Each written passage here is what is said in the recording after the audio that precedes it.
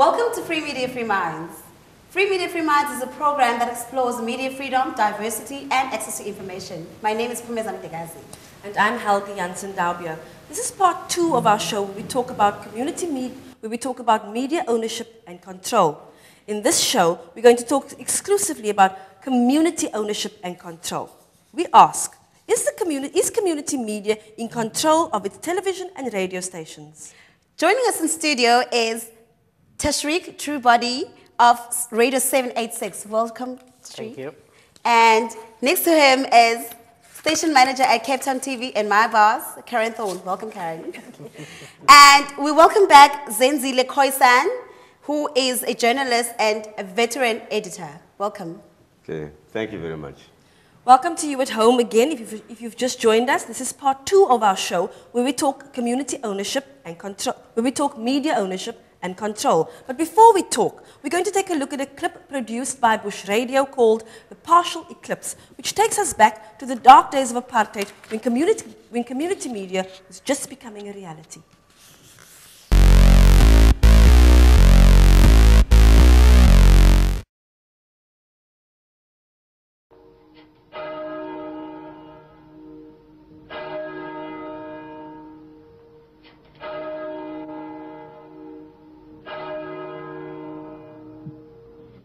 Bush Radio started preparing to go on air from about June 1992. I remember there was a partial eclipse of the sun that time. As a community access radio station, the people, the direction and the content came from the communities and organizations of Greater Cape Town. Our trainee producers, or networkers as we call them, came from a wide cross-section of people as well. We had to apply for a license to go on air, but given the old apartheid radio laws, we didn't even think it would be easy.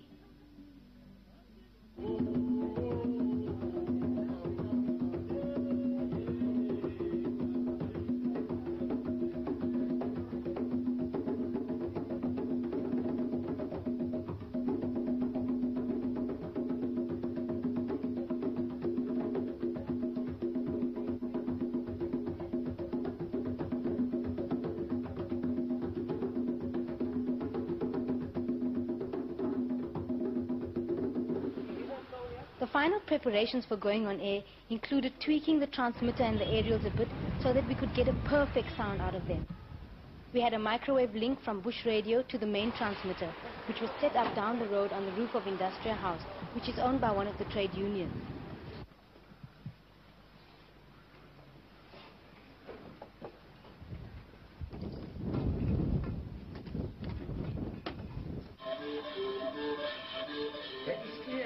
LM coming, please. We're receiving.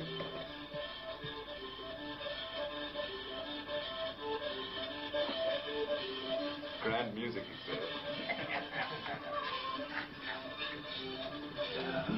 Okay, let's get it in there. Tell him to put the liquor jazz number on. Please, man. Tomorrow you're Jolie on top of the roof tomorrow. You must put these MacGyver sticks on there. At last, the great day dawned. Bush Radio networkers, staff, trustees, friends, volunteers, and even some of their children converged on the studio for our first broadcast. I can say I feel ready, and I think the time that we've all been waiting for and the time that we've been working, at least we've worked so hard to get to this point, and we are ready to go on air. We are ready. I'm really excited. I mean, after 2 years of talking, I can't believe it. I'm very excited. Really nice. So what can happen simply is that we can just leave an instruction with the security that if the police insist on getting into the building, they call us here and we can coordinate everything from here. That makes sense. I think that makes sense. All right? Happy. Yeah. Okay, fine. All I want to say to you, enjoy it, make the best of it. It's the first time, there will be problems, but forget about that, do best what you can inside. It's 4 o'clock and this is Bush Radio.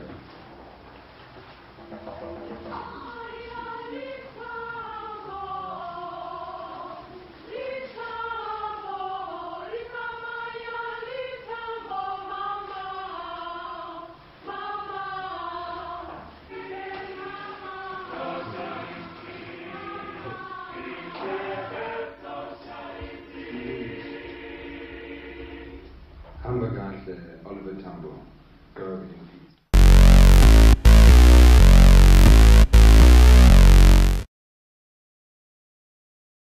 You're watching Free Media, Free Minds. There was a clip produced by Bush Radio called Partial Eclipse. We've indeed come a long way since those days, Karen. But tell us, we're sitting at Cape Town Television Studios, a community TV station. Our crew comes from the community. What is the state of community media ownership and control in South Africa?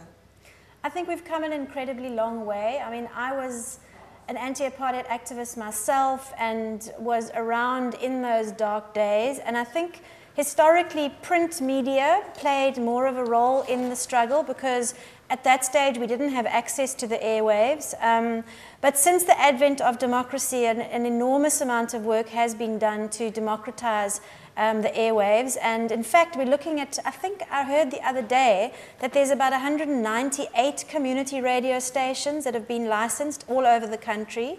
And there are 7 licensed community TV stations, of which 5 of them are currently on air. So we've seen a tremendous diversification of broadcasting in particular, both in the community radio and television space.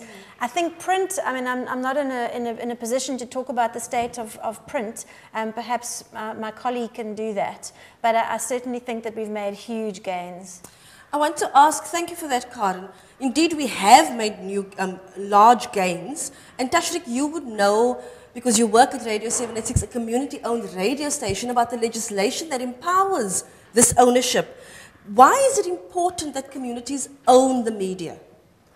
Well, I think it's central to the job that we're doing because the fact of the matter is we're sitting, I think, with a medium that is as personal as it is, and the fact that we're a community media radio station, it even makes it more special because in effect what we are sitting with is a situation that as soon as a story breaks, as soon as something is happening, we can go to air as it is happening. And I think once we start curtailing the control in terms of the community and having their voices heard, whatever the topic may be, then I think it becomes problematic. But I think, again, coming back to how personal medium this is, and yeah, I think that is central to the story that we're trying to tell. You know, Pereza, Tashrik is now talking about the personal nature of these stories, but in our show last week, we spoke about the agendas, about creating the perception of what takes precedence in the news. Zenzile, is this the reality in your experience, veteran journalists in both print and in electronic and radio? Are communities able to really put their stories forward, or is there another agenda that they have to adapt to? Well, it concerns the narrative and it concerns the terrain. Those are the two things. Who controls the terrain? When we talk about the media space, the space where you have an articulation of ideas inside a public space, I would suggest that community media, this phenomenon known as community media, either in radio, in print, or now recently in television, I would suggest that it controls a very small part of the actual terrain. Because if you look at if you do an audit of the visual or audio space, you'll find that community media is largely driven to the margins. In New York City, where I worked many years ago, I worked at the station called WBAI. And WBAI was part of the Pacifica network. Now, WBAI was located right in the center of New York's FM dial, 99.5 FM.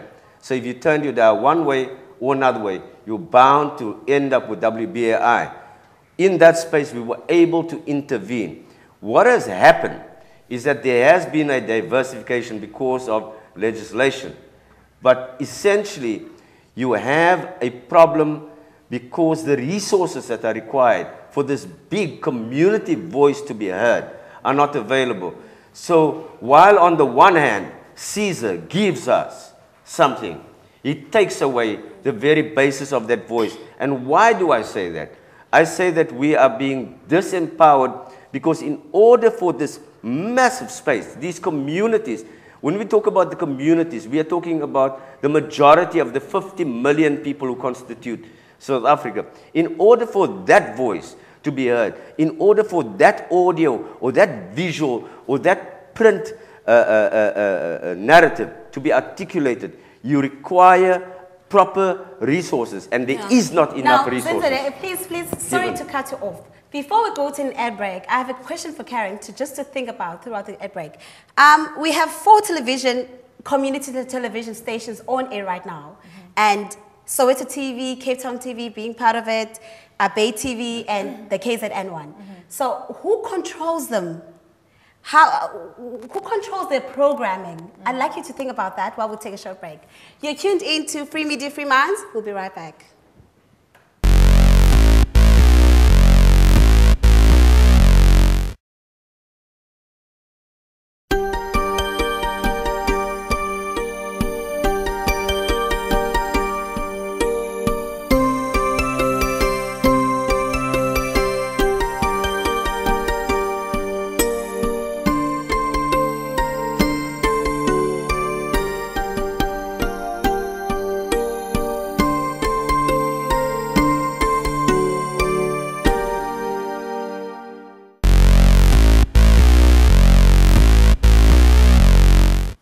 Welcome back.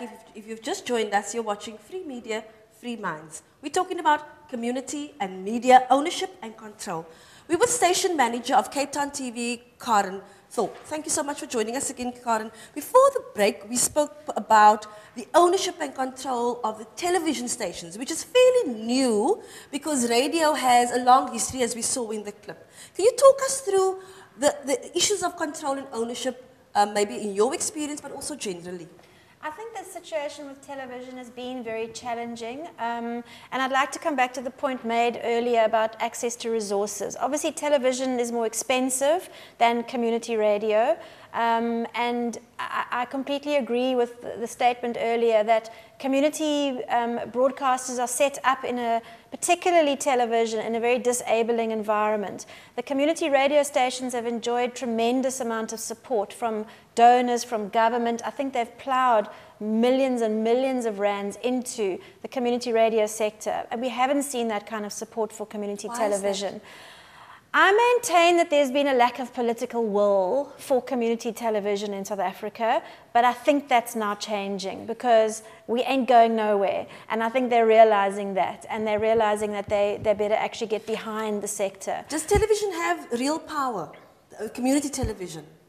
Oh, absolutely. It has tremendous power. And I think that's possibly one of the reasons why there's been a sort of a reticence to issue licenses. I mean, we've been waiting at the back of the queue for 18 years since the promulgation of the IBA Act to see community television come about. Karen, I want to be a little bit of a devil's advocate. Thanks for that. But our producers have told us that despite the legislation, and you're alluding that it's been a long struggle for television to gain a foothold, but it would seem that some of the television stations, in terms of their programming and their production, are being taken over by commercial. And if I can mention Urban Brew, who now takes over the programming and the production of some of the other television stations. So look, what makes Cape Town TV different? I think essentially what happened is that a lot of these community groups were given licenses, community television licenses, and they didn't have resources to basically set up and run these TV stations on their own.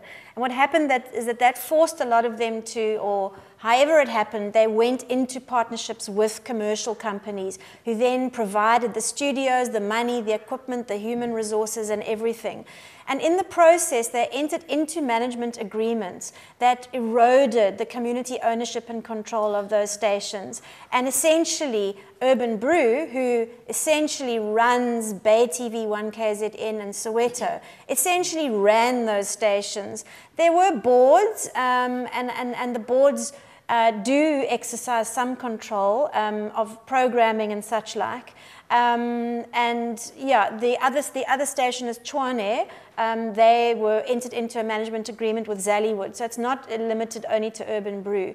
And Cape Town TV is in fact the only remaining community television station that has managed to retain its independence and has not entered into commercial partnerships. But we've paid the price because we've had to go it alone, and we've been chronically under-resourced, and at times our very existence has been under threat.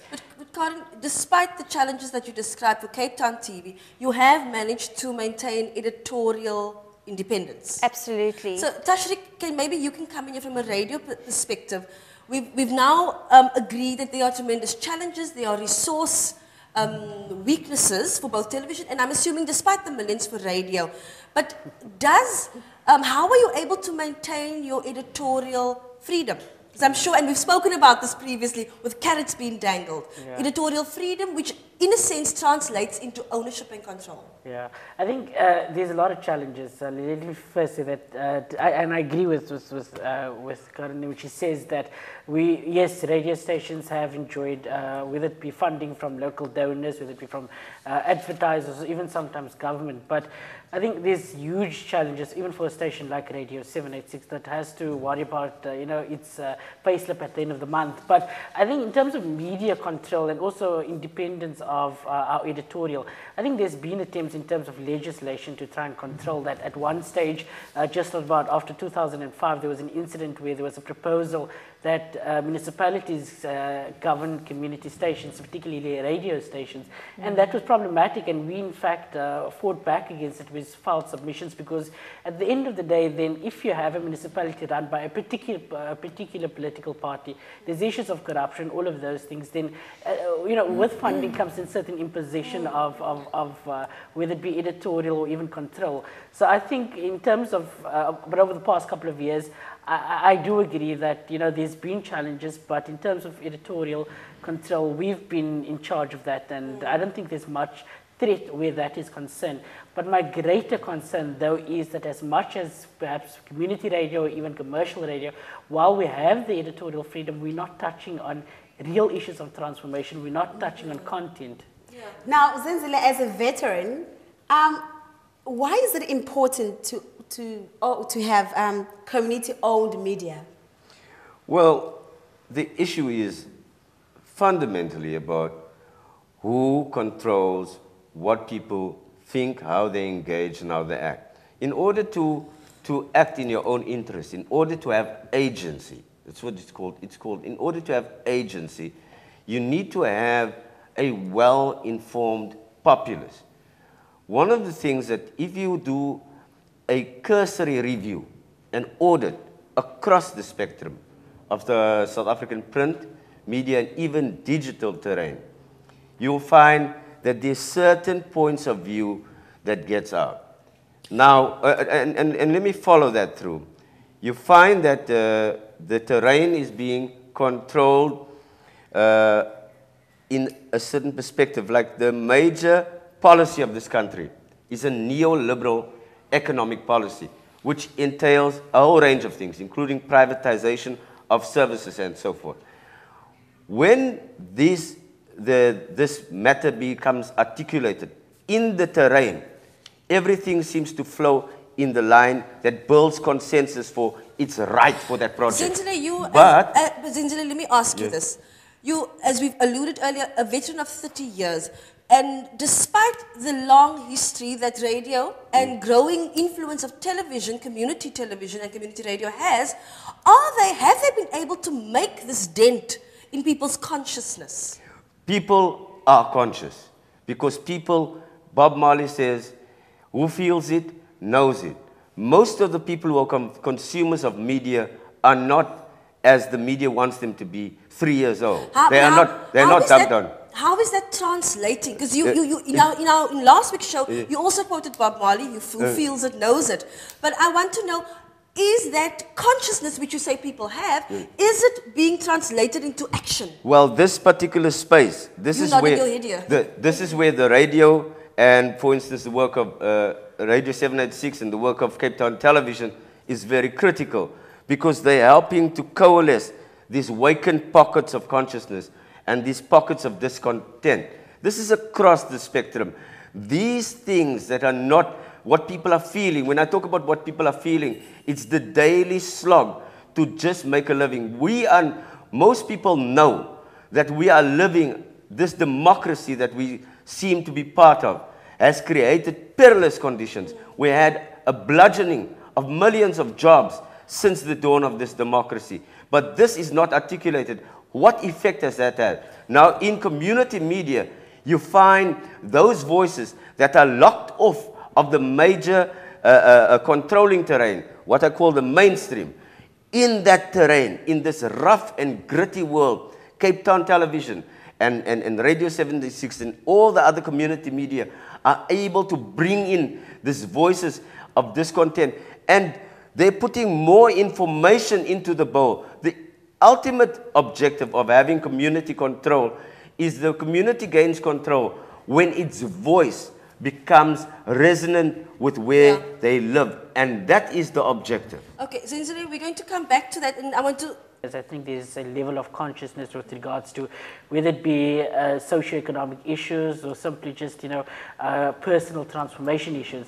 But I think also there's great challenges in not trying to, push a perception down people's throats or our narrative down people's, throats and impose on it. But I think, for example, there's great issues. Sorry, Tashik, let me ask you. Isn't it also, don't you also have a responsibility to create that balance where you don't impose the narrative, but you also try to change the way people may see the world? How do you create that balance? Well, I think that's the difficult part, because the fact that you're a community radio station, you have diverse views and diverse opinions coming forward. I mean, there's two big issues that we grapple with, is one particularly of racism. The fact that we still sit within our community where there are people that are quite racist against a particular sect. For example, one day we picked up an issue, in fact, with Mr. Khoisan about, the Khoisan culture and where the fact that people need this land. And you still had this us and them sort of view coming forward. We have international stuff, international stories, different views on the take on, for example, the conflict in Syria. So I think while, you enter into the terrain and you enter into that particular space where there's a difficult discussion that needs to be had, we still sit with a situation where we need to have greater influence around people's perceptions and people's thinking. Karen, a little bit on the same question, but I want, if you can give us an example of the programming that is beginning to change the perception.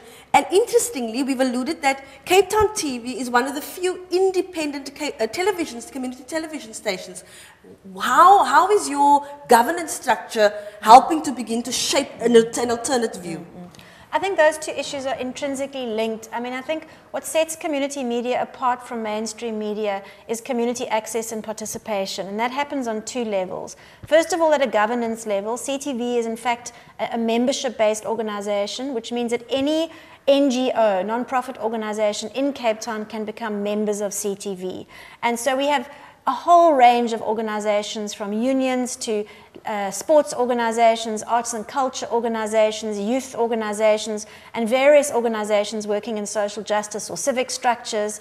And essentially, they attend the annual general meeting, which, by the way, is taking place on the 30th of November, so we hope everyone's coming. And they elect the board of CTV. And ultimately, it's the station, the people who run the station, I report to the board. So we are, through that structure, directly accountable to the Cape Town community. And this board has input on the kind of programming?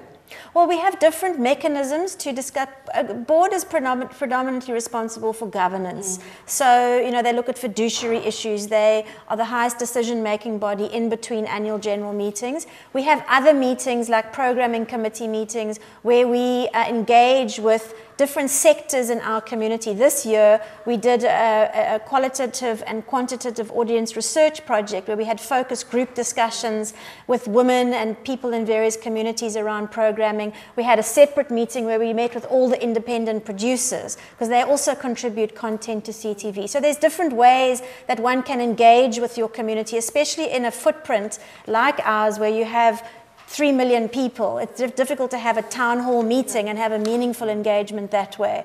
Then on the level of programming, I think this program is a very good example of community access and participation in content, where we decided with the producer Mark Weinberg to set up a collective of media activists, people who were interested in media transformation issues, to come together and basically create a program that they can participate in, express themselves through, and we also encourage a lot of other organizations that are active in the space, such as Radio 786 and others, to participate in the program. But do you think, sorry, No, sorry, go Helga. ahead, go ahead. But do you think that community media is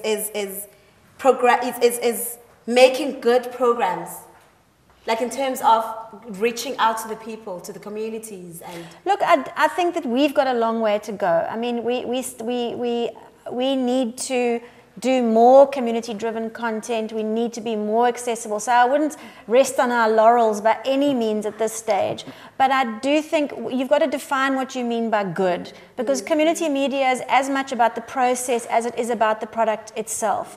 You know, sure, we might not have all the best technology and the best production value and the greatest quality programs.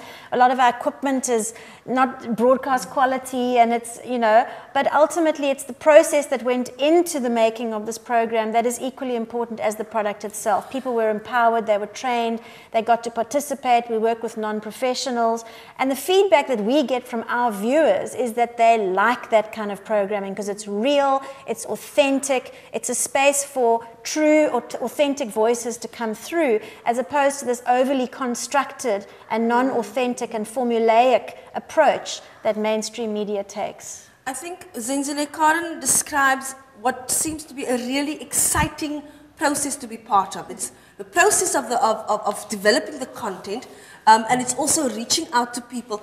But Zenzile, there are definite threats to the kind of independence that both Tashrik and Karen described. Talk us through that. Well, the most important threat currently that the country faces is the secrecy bill, which, if it's taken to its logical conclusion, will constrict your ability to do holistic stories that tell the full story, because your ability to probe down, to find the information, and to give it ventilation is going to be restricted by legislation.